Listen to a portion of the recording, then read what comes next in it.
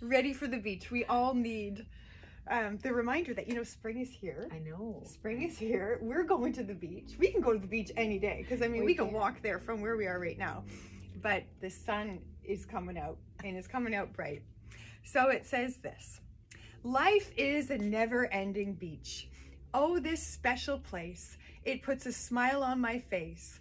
When the tide is out, I can run for miles, scream and shout, dance and leap, release my worry and my doubt. This beach is a place I feel free, fully content to walk bare feet. Sand between my toes, the sunshine glows. I love to people watch, gleaming in the sand, treasures in hand, young and old, lovers sitting on the bench, kissing uncontrolled. The Pacific salt air, seaweed everywhere, seashells to collect and select for my next art project.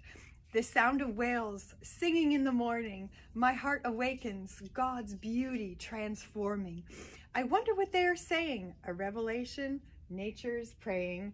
Oh, life is a never-ending beach. Walk at your own pace and feel the embrace. When the tide comes in, ripples of grace flow you forward. You will need to hustle, reach the shore, feel restored. Keep this close to your heart.